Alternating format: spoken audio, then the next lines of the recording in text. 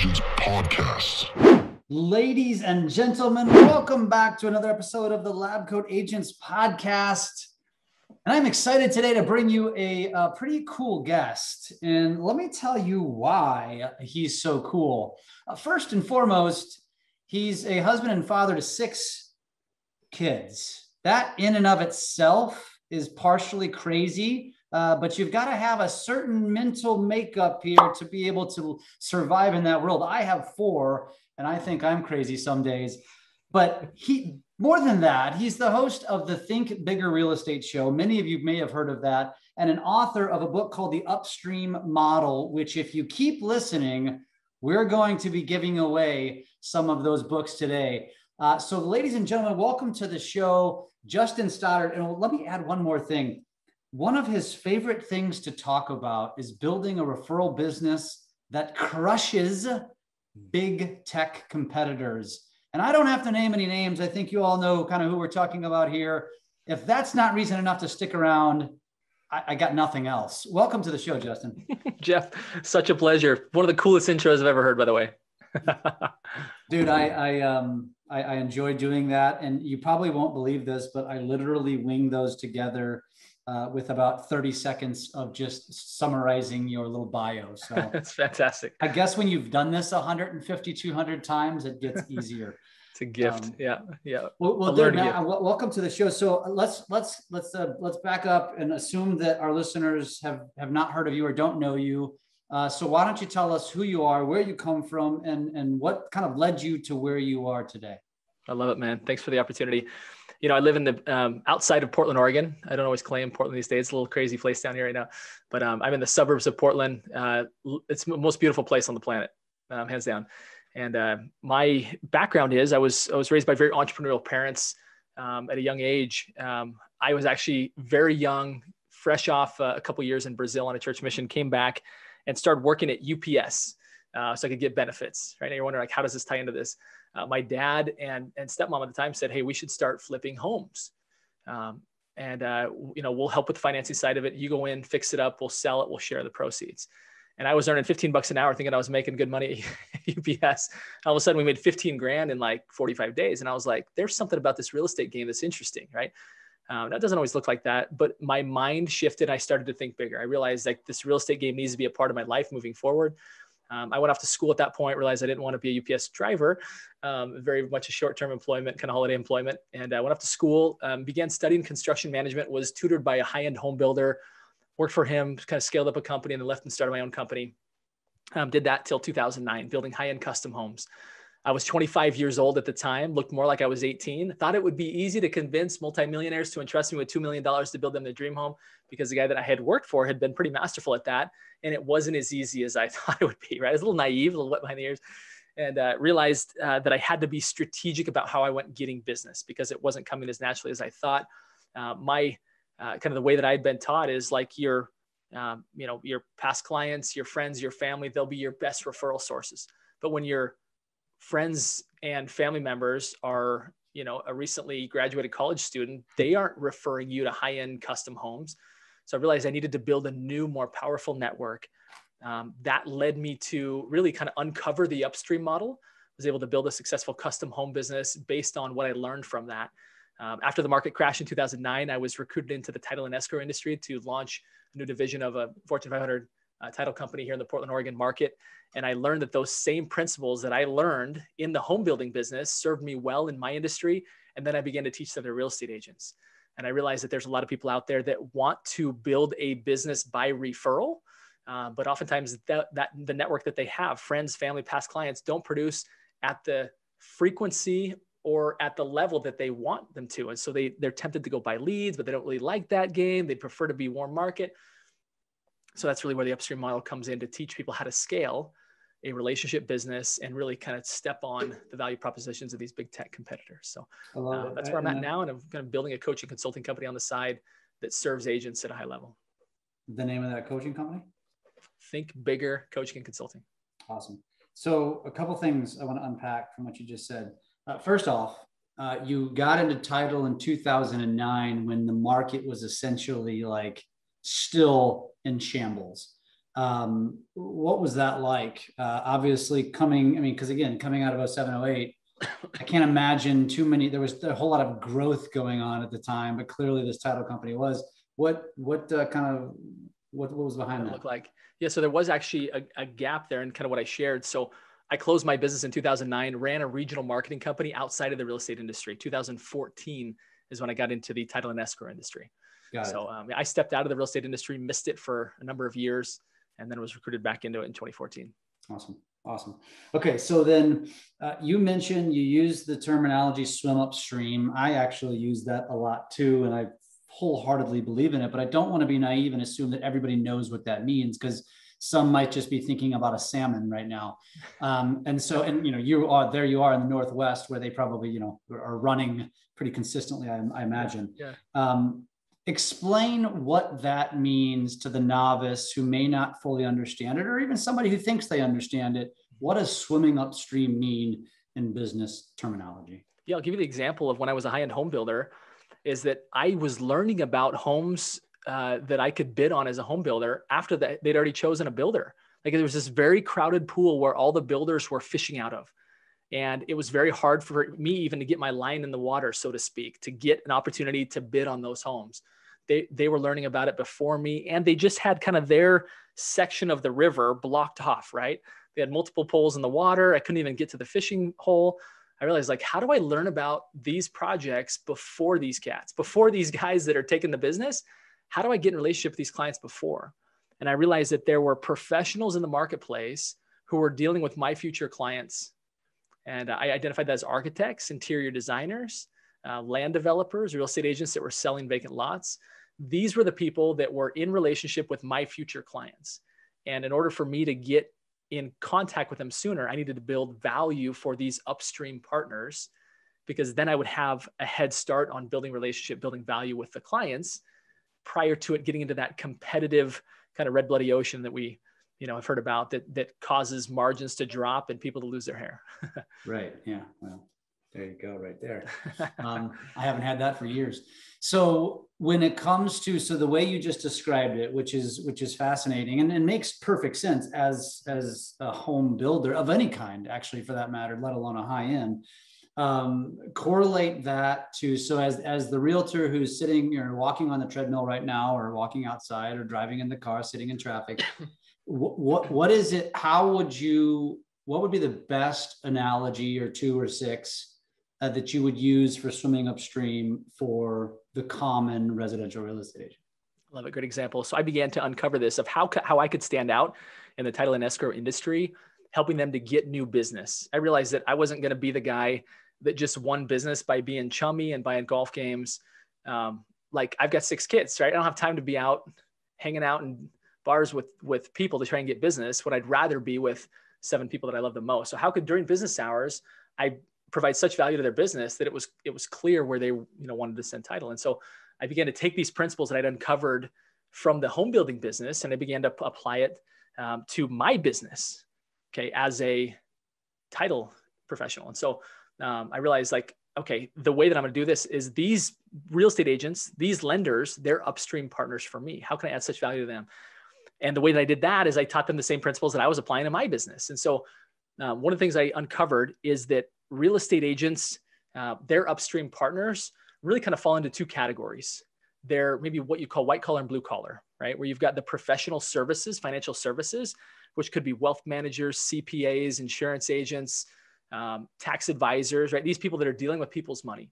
Then you've got the blue collar, which are the people that are dealing with the house, contractors, landscape, carpet cleaners, painters, these 2 crowds of people that are dealing with our future clients, oftentimes before we know that they're going to buy or sell. Not always, but sometimes. And I began to interview wealth managers, and I would ask them the question. I say, do you know, or like, started off by saying, do you have like a consultative relationship with your clients? And if they did, then I proceeded to ask them these questions. I said, how often do you meet with your clients? It was typically at least annually, sometimes more frequently than that. I said, great. In those conversations, are you uncovering the fact that your clients are going to be making a real estate move? And they said, yeah, 100% of the time. Like, we know, we're looking at their entire financial picture, and we're advising them as to what to do, with regards to everything money. And I said, great. How often do you uncover that? Like how many how many touches per year are you uncovering the fact? On average, it was about 18 new sales they were learning about each year. I said, great. How many of those are you referring out to agents? And the answer was almost unanimously, none of them. It's like, what? So you've got 18 warm referrals that if you passed it to a real estate agent, the chance of closing that business for a real estate agent would be uber high because it's coming from their trusted financial professional. And then they discovered, I began to dig in deeper. Now tell me, again, because I'm not a residential real estate agent, they leveled with me and told me like, Justin, here's why we're not referring that to an agent. Had I been an agent and approached them, they probably would put their guard up. They'd be like, I don't really know when people are going to be moving, right? Why? And this is exactly why they weren't referring, is because typical residential real estate agents, as soon as they identify the fact that somebody has the ability to refer them, they come in with their hand out. They say, let me tell you all about me.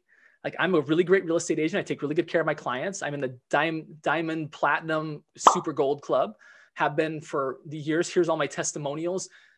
Here's how I serve your clients. Do you have any referrals for me? And it's very much a me conversation. And so, financial advisors don't always see an equal value return. They see that they could give a referral, but there's almost more risk in giving that referral than in reward. And I go into kind of depth in that in the book, so I won't go too deep on it here. But like the concept is, there's opportunities to get very warm referrals, not one a year from like your typical sphere, like maybe you'd get from people in your database, but we're talking like multiple a month, right? The potential. One of my best clients, I've kind of coached through this process. I asked her in June of last year, how many referrals have you gotten from that one referral partner? She said, I've closed 10 deals to date. That was halfway through the year. Now she's built that relationship over time, but it doesn't have to be over time. And so the big thing to recognize is that there are certain people, you don't have to have a huge database that produces a small amount of referrals, right? Now you should do that. But that's not the only way to do it. You can also have a very small database of key professional partners who give you lots of referrals, right? You can really pour big business value into a few people that give you lots of recurring referrals over and over and over. And that's what the Upstream model uncovers, financial advisors being one of them. But again, one of the big mistakes people make is that they realize like, oh, that person will give me referrals, and they go and they approach it totally wrong. And they kind of kill the golden goose before the goose ever gives them an egg. So let's talk about that a little bit. Now that you've opened up that rabbit hole is okay. So financial advisor, which isn't like, this isn't rocket science here. Yeah. But at the same token, I feel like, as I'm thinking about it as you're explaining it, is that it's the same thing in mortgage, right? It's like, that's a natural referral partner potentially, but for whatever reason, I feel like very few effectively execute on that. And is it because of they don't know how to approach, or a poor approach? And what is the proper approach? Because again, effectively, as I think about this, you go to a financial planner, you go to a networking event. I'm a mortgage or real estate professional. You have clients. Have you thought about referring them to me? I mean, clearly that's a terrible approach, but again, I'm spitballing. I'm pretty eloquent, and I'm not even able to just, other than I'm going to give your client amazing service, which is going to make you look good, which is great. Of course, that's to be, you should go without saying, but that's not going to cut the mustard, right? So what would you say? How would you coach somebody into approaching these? Let's go with financial advisors. Jeff, I love these questions. So let me start by this, is that you have to change the paradigm of who you are. They're so ingrained as to what they think real estate agents are and do that regardless of what comes out of your mouth, there has to be a pattern interrupt to where they see you differently. What I mean by that is one kind of upstream partner for me kind of shared this with me. He said the difference between financial advisors and real estate agents is that we as financial advisors, we don't have past clients, right? We don't have past clients. Our real estate agents do have past clients. And so what I mean by that is you think about the way like a typical real estate agent works. They serve their clients from 3 to 6 months, right? And like once they serve that client, they put them on a past client list. They hope to stay in contact with them and get their future business, right? That's kind of what that entails. You've got clients that you serve for a period of time during the transaction, And then after that transaction is over, they go on a past client list. Whereas when you're a financial advisor, you don't have past clients. You serve clients throughout their entire life and potentially beyond. And so there's this whole paradigm shift of like, no, we don't even work the same. You're transactional, we're lifetime relationship, right?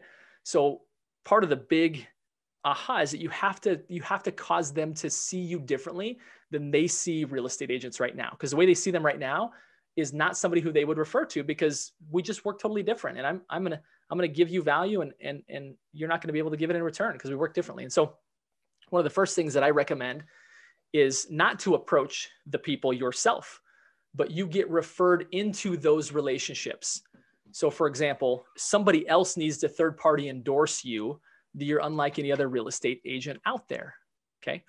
So what I mean by that is, rather than going and approaching someone at a networking event, right, or at a whatever, right, cold calling them, or business mixer, whatever, right, your approach is to say, who is an upstream partner? Identify who that person is. And it could be by reaching out to your very best clients to say, I'm looking at adding a financial advisor to my value proposition so that when my clients need that type sort of service, I have somebody great that I'm going to refer into my transaction. Who do you recommend? You guys seem like the type of people that would have really great relationships in that space. I'm really interviewing to fill that spot right now. Who should I be talking to? Who's a great financial advisor that maybe you'd recommend that I talk to? And they'd probably be honored. You've done a couple of things there. You've offered a high level touch to your clients. You've rebranded yourself as adding more value to the transaction than you used to. And you're asking for an introduction. Now, as soon as they say, yeah, we absolutely have somebody, say, great, can I help craft what that introduction looks like? Because they might see me as the typical real estate agent, and I don't want to be seen that way. And then that introduction needs to be something to the tune of that's genuine and authentic to the person that's offering it, but also needs to be like, this person does much more than just markets and sells homes. They are a wealth advisor for our real estate portfolio, right? They work very relationally. They serve our real estate needs throughout our entire life. You're trying to change that paradigm that we just don't serve this person for 3 to 6 months. And it's not just gimmicky, like I'm your realtor for life. Like, no, realistically, they're constantly advising us on what we should be doing with that money that's in our real estate portfolio. And if you can get a client of yours to make that introduction to a professional partner, now when you go actually take that meeting and reach out and have that conversation, you don't have to try and change the paradigm because your client's already done it for you. They're at least listening differently now. And once you have kind of their attention there, now you can spend that entire first meeting on listening and really evaluating to see if that's a partner that you would want to bring into your value proposition. And the end goal being, how do you add value to their client experience, to their value proposition? Not like, hey, I'm here because I want to get referrals from you. But the conversation is more, all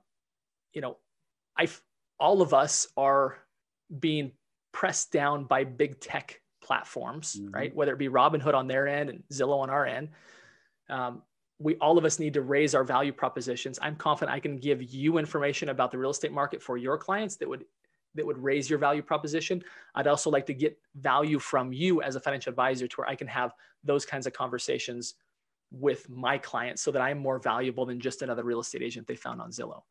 So each of you have now elevated each other's value propositions. And at the very moment that financial advisor is uncovering the fact that they have a real estate need in their future, guess who's already in the conversation? It's you, because you've provided detailed, whether it be a CMA or some other detailed information about real estate that now puts you right at the top of mind of that financial advisor of like, well, here's who you should talk to.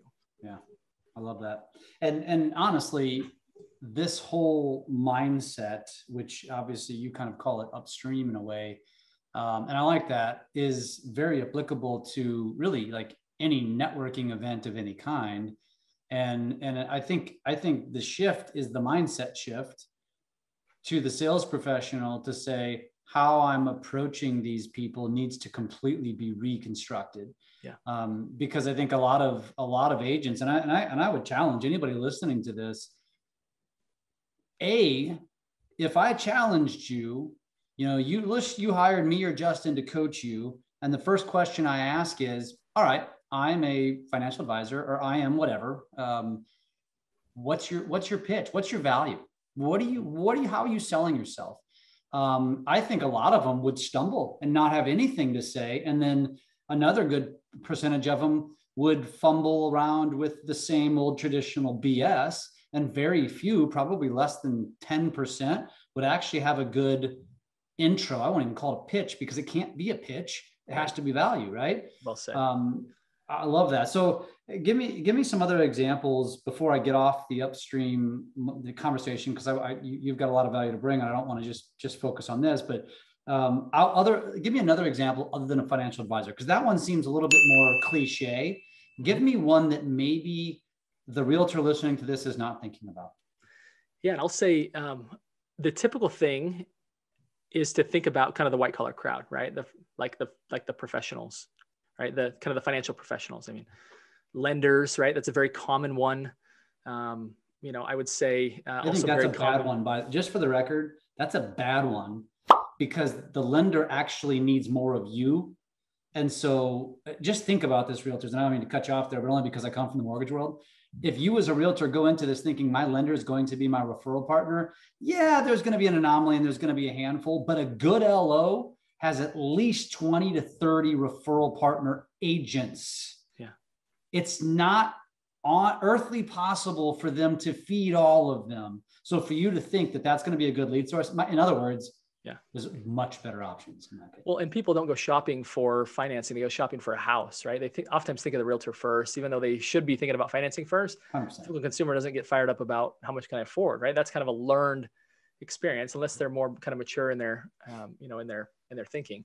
But it's been interesting as I've uncovered and began to really kind of think through, and I work with a group of agents now, kind of a group coaching. To really help them apply this model. And I'll just list out a couple here that come to mind. And builders is one that people oftentimes think about, but they don't do it very strategically, right? I'll say CPAs, tax advisors. And then I'm going to kind of focus on one kind of per your request that maybe people don't think about. They think about for example, like a flooring contractor, right? Because typically you're thinking like, okay, if I'm going to get that kind of edified referral, I'm thinking financial services, right? I'm thinking like that kind of like financial professional, which I agree, a referral from that, somebody who you've entrusted your financial world to is going to be probably better than somebody who they've entrusted their carpet with, right? There's just a higher level of trust there, higher level of expertise. However, I'm going to share this example because I want people to think that there's value from both camps, the financial services as well as kind of the contractor services. If you get the right contractor, for example, let's say like a flooring contractor, you can get somebody who goes every house they go into. They are not just asking, because again, they're competing with, call it the Home Depots of the world, right? Very similar to us. They're competing with these big giants and they're trying to figure out a way how they can stand out. And so if you can train them, and we'll talk about why they would do this, how to incentivize them here in a little bit. You can train them to every time they go into a house, not only are they asking about like, what am I bidding, but why am I bidding it? And I think that's next level conversation about being a consultant in general, is that whether you're real estate, mortgage, title, like whatever profession you're in, it's not about just the what. Everybody covers the what, but it's the why behind it. Because then behind the why, you might realize that they need a different what, or that their what is not correct with actually the goal that they're trying to accomplish. They don't know everything you know. And so if you train, let's call it a flooring specialist. Every time you go to a house, they say, okay, great, we're going to be doing great. You want wood floors bid here? Tell me why. Tell me why. Like, do you guys just love wood floors? Are you planning on being here for a long time? Or are you going to flip this home and sell it?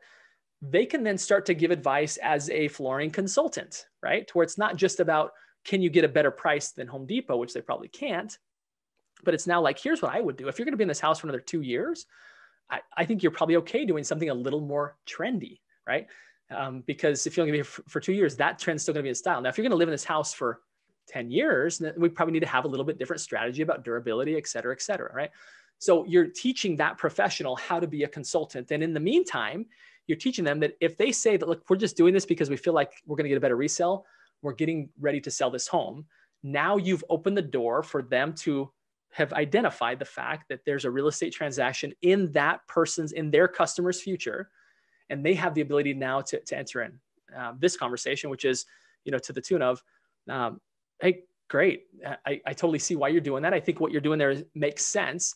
Do you have a real estate professional that isn't just good at marketing and selling homes, but do you have somebody who really is expert at getting an ROI on your return, telling you what you should be investing in and what you shouldn't, right? Like whatever that narrative is, you could equip that, call it a flooring specialist, with a couple sound bites that helps them be more of a consultant and also helps them to bring you into the equation, because now you are helping improve their value proposition, helping them get the flooring deal, right? And you're able to now also get them to, to be referred to you if they've got a real estate transaction in the future. So I would, and I've just kind of pulled that one out of my hat. That's one that oftentimes people wouldn't think of. It's like, well, I'm not learning about that in advance of a sale. That's typically what people do after the fact. Not always, right? Not always. It's almost like a double whammy too, because as you were describing that, my first inclination was to say, put myself in the shoes of the floorer and say, well, what's in it for me? Why the hell am I going to go through this process? I mean, come on, this is silly. I'm not a salesman. I lay floor, right? And not to minimize that by any means, because Lord knows I couldn't do it. But it's so you're essentially, there's two things here. You're elevating that floor layer, like that person, whether they own a company, whatever, because and you can coach them through this as to say, this is how you can create differentiation from every other company, because everybody else is just going to go in and bid it. That's right. And they're going to compete against a Home Depot or a Lowe's, whereas that's what Home Depot and Lowe's is not going to offer them. And that's where you can raise the bar. But something you didn't say, which I think is probably more natural, but is in addition to, is that, oh, and by the way, obviously I'm working with all of these homeowners all the time and I have past customers. Right. I'm going to need a good floor layer to refer to them. So it's a tit for tat. So I think it's more than just the educational piece, because I do think a lot of floor layers might struggle to understand that. But dude, I love that. I've not heard that at any time recently. And I think as a realtor, if you're hearing what he just said, now step off the treadmill where you are right now and make a list of all the people that you can basically coach. Make a list of all of the people that you can go sit down with coffee or lunch with and do this exact same strategy. I bet you can come up with 20 in a few minutes, just like that. And all of a sudden that shifts your referral bucket and just exemplify, it makes it so much bigger and stronger. That was powerful. We could technically end the podcast right now, Justin. I think we've got it. Jeff, I want to kind of layer on something here. Is that, kind of what we promised coming into this is how these strategies would help you defeat big tech, right? And I think, dude, you just read my mind. That was my next question anyway. So I'm glad. Great segue. I love it. So you think about, like, why does big tech win, right? When they do, why do they win?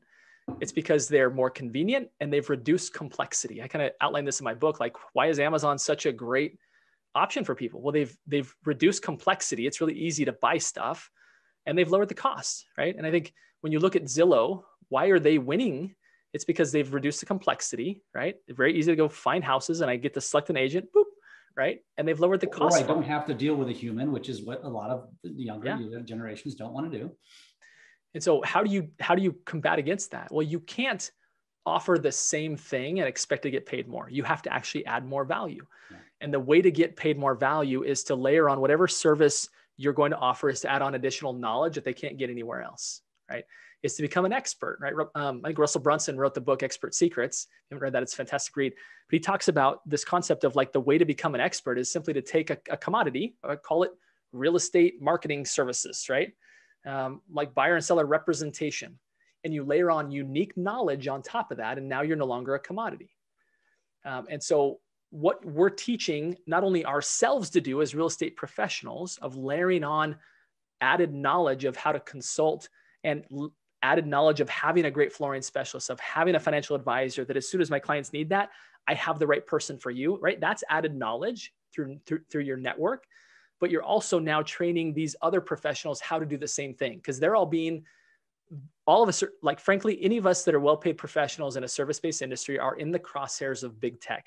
Big tech is looking for a way to replace us with an algorithm and a low paid sales professional, and scooping off the top, giving a piece back to the consumer as lower cost. And so the reality is we can't just be better marketers than them. They've got way more money than we do. We actually have to add more value than an algorithm can. And so the way to do that, again, is to layer in value from other professionals to our value proposition that allows us to be not comparable anywhere else. Well, if I go with this guy, I'm going to get like access to his inner circle, whether it be the contractor or the financial services side.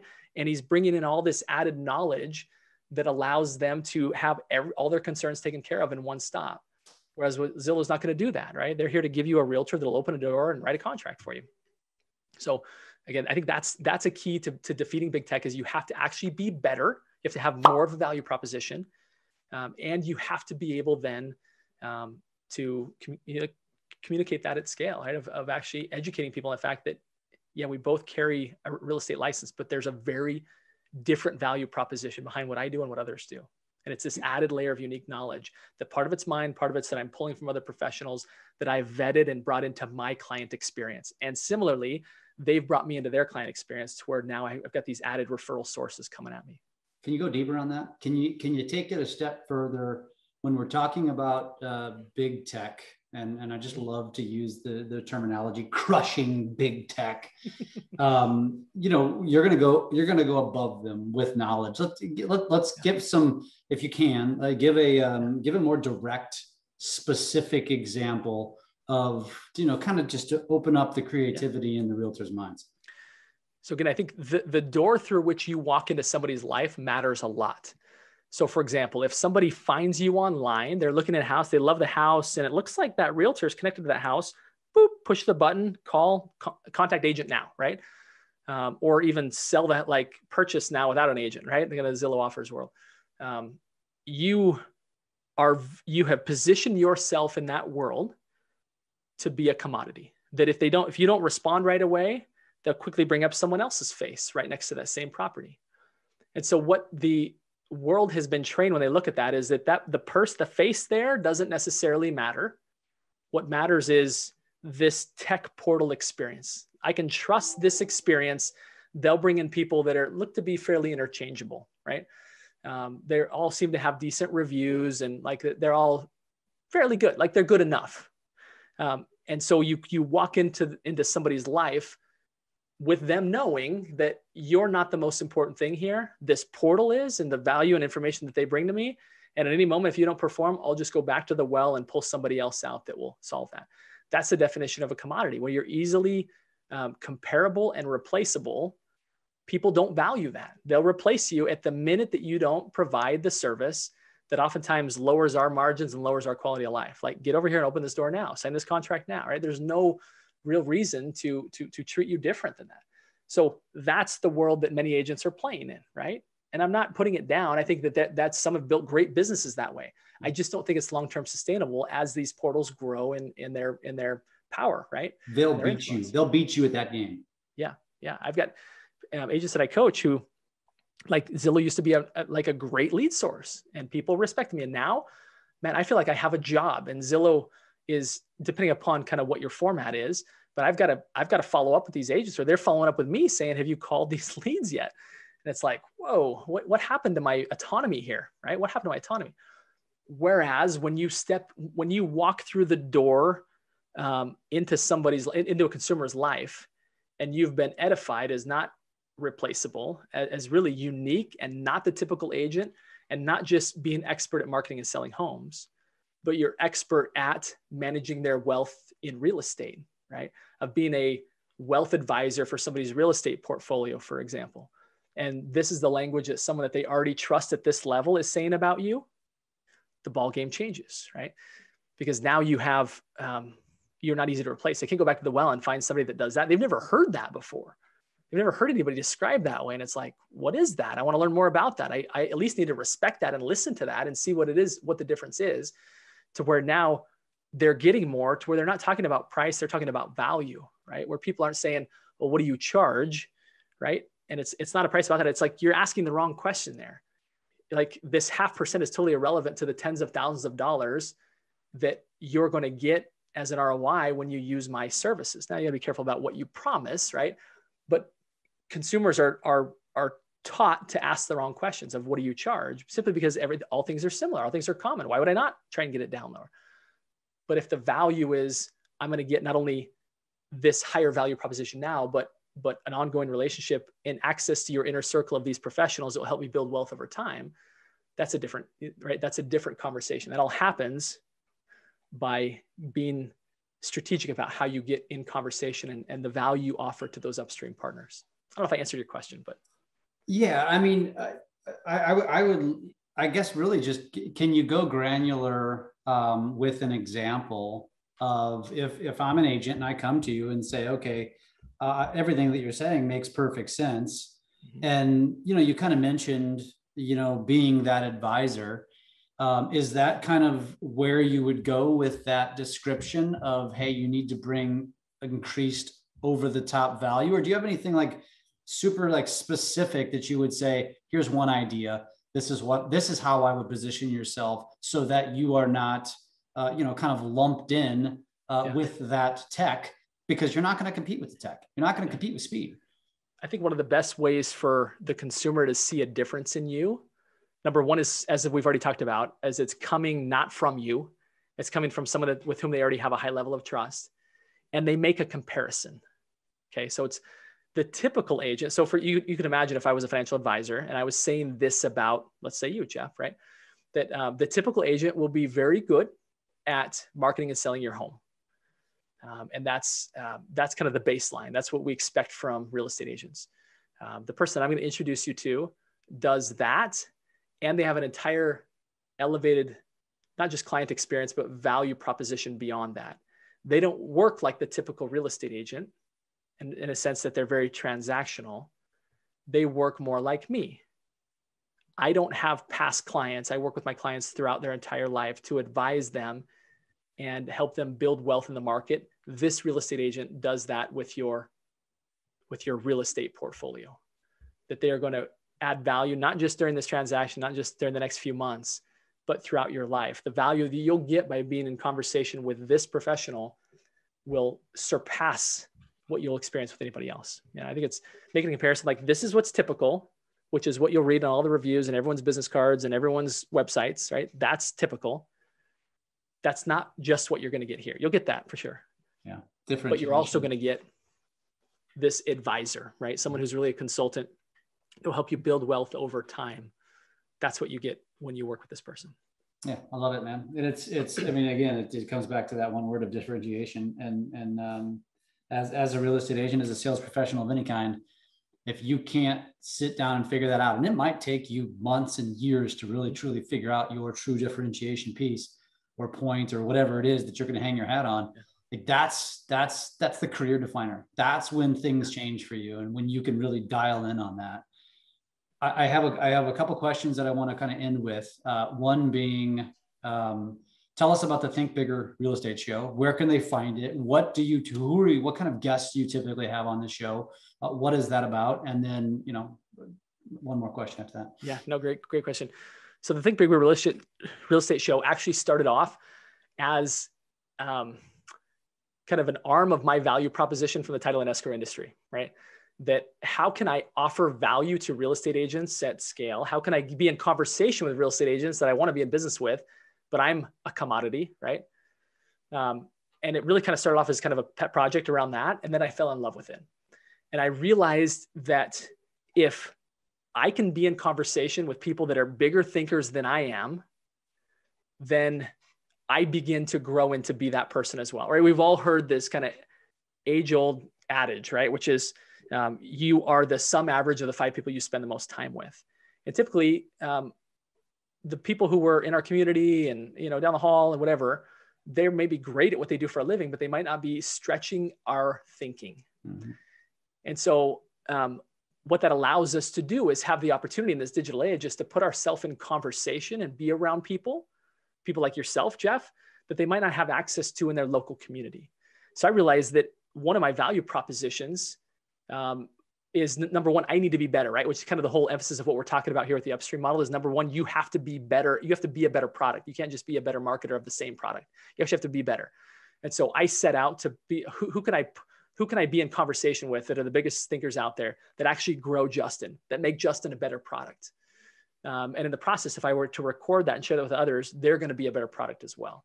And so I'm seeking out kind of the top professionals, specifically in the real estate industry. I oftentimes pull from other industries, but for the most part, I focus on our industry and interview people that are genuinely big thinkers, that have really big missions and really big track records of producing at high levels, not just producing, GCI, but again, producing, impact and producing independence, creating great lives, not just great trophies. And so that's who I'm looking to be around, and then share that with other people.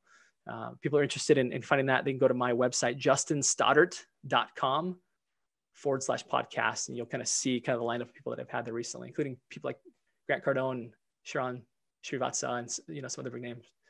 Tristan Ahumada. Yeah.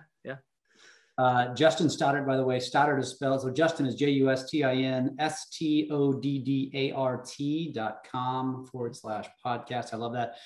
What would be a closing thought before we get to the book giveaway? What's one last piece of advice you would give to a real estate agent as to how they can think bigger? Yeah. And this really goes back to my mission and passion, which is there is so much more potential in each and every one of us than we can even comprehend. And I believe that. And I've started to scratch the surface as I get around people that are doing some amazing things in the world. And I would just encourage you that to kind of lean into that, to spend some time on that. I've got a very specific morning routine that kind of covers 4 parts of life. One is spiritual. I'll spend an hour in spiritual study, prayer, meditation, journaling, that really helps me to be in pursuit of who I am at a soul level. I then spend time on my physical body. It's, our spirit lives inside of our body. We better take care of our body. I spend time on the mental. How do I actually grow my thinking? And then how do I pour into the people that I love the most? So that kind of 4-part morning routine allows me to kind of lean into that and be a big thinker. But that's my message really, is that if you don't have the income, the independence, right? It might even be independence from Zillow leads, and the impact that you have the ability to change it, right? You are not a fixed product, right? You're dynamic. You have the ability to grow and change. And if you've got the hunger, then you just simply have to go find the right resources. Go find the people that inspire you and light you up and help you to recognize that potential, and that are willing to continue to inspire and help you to become that person, to create the income, the impact, and the independence that you want. It's amazing. Awesome. This has been fantastic. So without further ado, we have this little blue book called the Upstream Model that's over your shoulder. For those of you that are watching this on YouTube, you see what I'm talking about. For everybody else, you're just going to have to trust me. The Upstream Model. Just give us a short snip of what they can expect in the book, and then tell our listeners how they can go get a copy. Yeah. So the Upstream Model is we took, probably 30 minutes today to talk about the book. The Upstream Model goes in depth as to what the risks are facing well-paid professionals, the fact that we are all being disrupted and we will be disrupted, our margins and eventually our businesses, if we don't innovate and rise above it. And then it gives a blueprint moving forward as to how to begin to rise above that disruption using the concept of getting your leads from upstream partners and increasing your overall identity through that same method, and teaches you how to then scale that, where you're not spending tons of time on a big database trying to get a few referrals, but how to spend time with a few key referrals that give you lots of referrals, and then how to scale that using upstream masterminds. So that's kind of what's talked about in the book, and how to be a bigger thinker. Best way to get the book, there's 2 ways, really, that if you want an ebook, an electronic copy of the book, if you'll just go to Instagram, find me at Justin Stoddart, DM me ebook, I'll send you a link. You can go get it and start reading it today. If you want your hands on a hard copy of the book, you can just go to upstreammodel.com/book. And you can get a free plus shipping copy. It's like $8 to get the book delivered to your door. Nice. Upstream Model is just all in concession. Yep. upstreammodel.com/book. Got it. That is fantastic. Or go get the ebook. Justin Stoddart on Instagram. He's on YouTube. He's on LinkedIn. He's on Facebook. He's got the website. Sounds like you're pretty much everywhere. If there was a TikTok logo there, I'd be really impressed. Maybe we'll find you there one day. Next interview, buddy. I'll be there. I love it. Justin, it has been an absolute pleasure. Like I said 20 minutes ago, we could have stopped the podcast then because it's not often that we do one of these podcasts and midway through, I'm spewing out homework for the real estate agent. If you weren't paying attention or you tuned out for a second, listen again, rewind it. It's about between the 25 and 35-minute mark where we specifically talk about what you could do to immediately change your life as it comes to your referral partners by using this Upstream model. And if you thought that was good, get the damn book. I mean, come on, upstreammodel.com/book. I have a pretty good inclination that it could probably do some things for your business. So Justin, it has been an absolute pleasure. Last thing, if anybody wants to get in touch with you, I mentioned all of the social media. Where's the best place to connect with you? On Instagram. I would say DM me on Instagram. It's probably the best way to do that. Then we can interact that way. I'd love to learn more about who you are and how I can serve you. Fantastic, man. It's been a pleasure getting to speak with you and meet you. And hopefully we get to stay in touch. Pleasure, man. Total pleasure. Thanks.